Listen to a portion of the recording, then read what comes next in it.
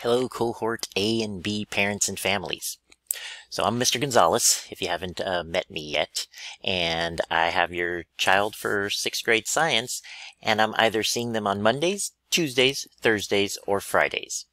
The 2 days they come to school, they spend one whole day in class with me, so they don't mix with the other cohort of kids, and then the next day they spend the day in class with Miss Berg.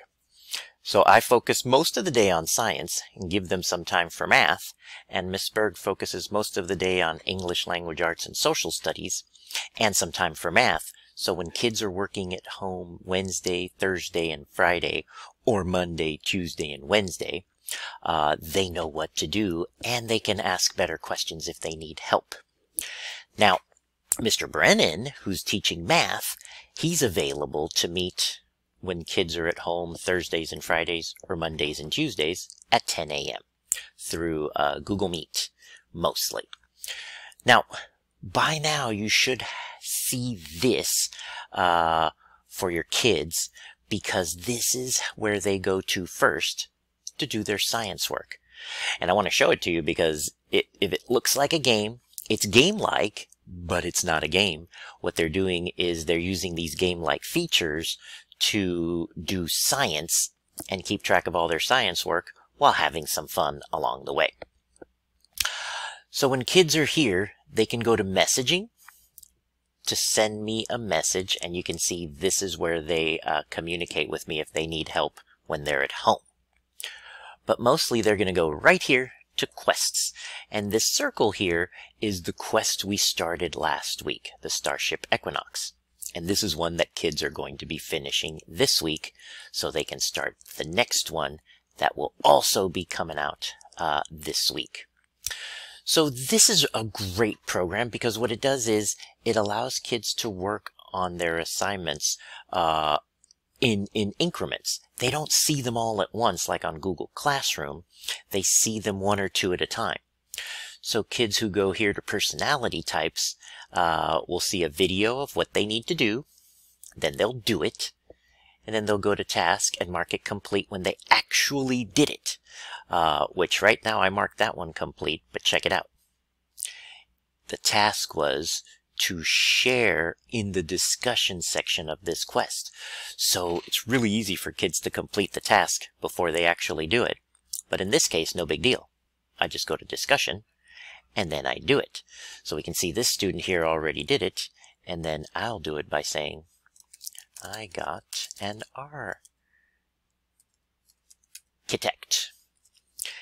And it could be as simple as that. But they're also practicing how to reply to each other so they can still communicate when they're at home and not be just all alone. Now that that one's done, see, they have two choices of where to go here.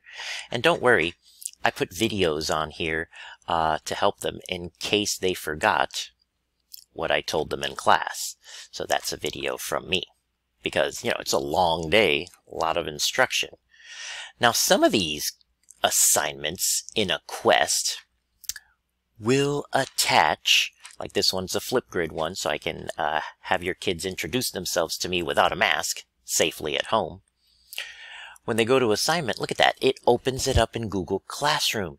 So now they know what order to do things in Google Classroom because Classcraft has that built in. Once they record their Flipgrid video on Google Classroom, they mark their assignment as done. Then they go back to Classcraft, and they're going to need to click back in so that when they go to task, it shows them the task complete button. And that will take them to the next assignment. It's a great system. And this assignment, which many of your children already did, was to have you sign up for Blooms with the Blooms codes we sent for Miss Berg, Mr. Brennan, and myself. And then once you do that, and we know we've got communication lines open up between home and school, your child can complete that. And by completing these things, they do get what's called experience points and gold to make doing their work exciting and game-like, which is what I love about Classcraft. We get our work done efficiently and effectively, we communicate, and they have some fun while at their schoolwork. And it allows me to mix in the science fiction and fantasy that I use to get kids thinking about the future and how things could be, because that's how the best inventions get created.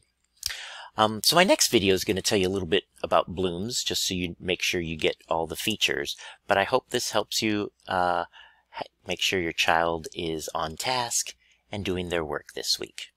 And message me on blooms if you have any questions.